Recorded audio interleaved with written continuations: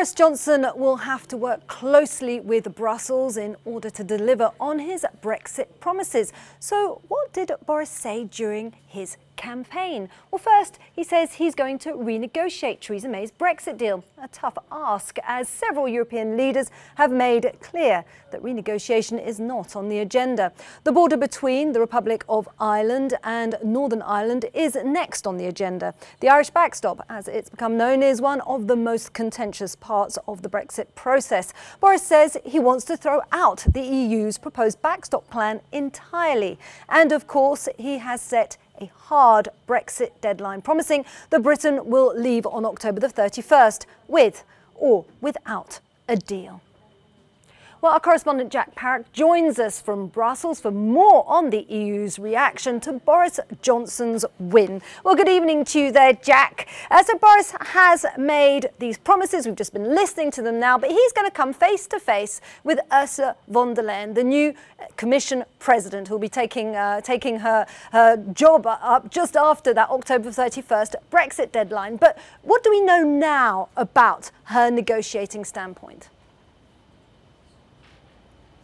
Well, we know that Ursula von der Leyen has said, as part of her process to become selected the European Commission President-elect, that she would indeed be in favour of granting the UK a future extension to Brexit should that be required, should it be necessary to avoid no deal specifically. Now, Boris Johnson says that's not necessary, that he is sort of do or die on this October 31st deadline for the UK to leave the European Union as it is at the moment on that Halloween date. Now, you saw in London with Victoria there a lot of jubilations and sort of parties going on. That is not going on here in Brussels. They're concerned about Boris Johnson.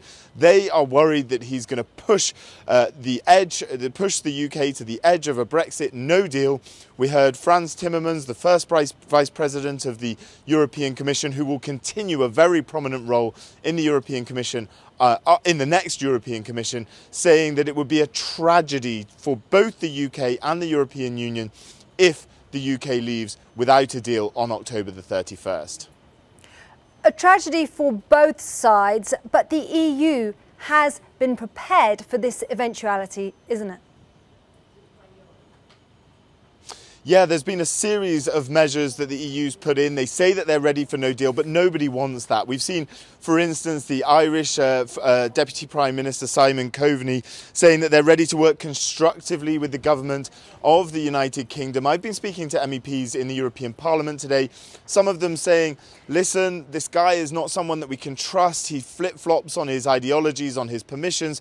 We didn't really know whether he was pro-Brexit before the vote for a long time, right until the end, until the campaigning for the Brexit referendum started. But a lot of them saying, listen, we have to work with the UK government to avoid a no-deal scenario. Important to note that Michel Barnier, the UK's chief Brexit negotiator, has tweeted to say that they're prepared to work with the UK to look at the UK's future relationship with the European Union, to try to sort that out, to avoid the necessity of the backstop ever being enacted. But we can't read that as an idea that Boris will be able to get a renegotiation of the withdrawal agreement that was signed off, this massive, nearly 600-page document from an EU standpoint, leaders, national capitals and here in Brussels. That's not possible. OK, well, thanks so much, Jack Parrock there from Brussels.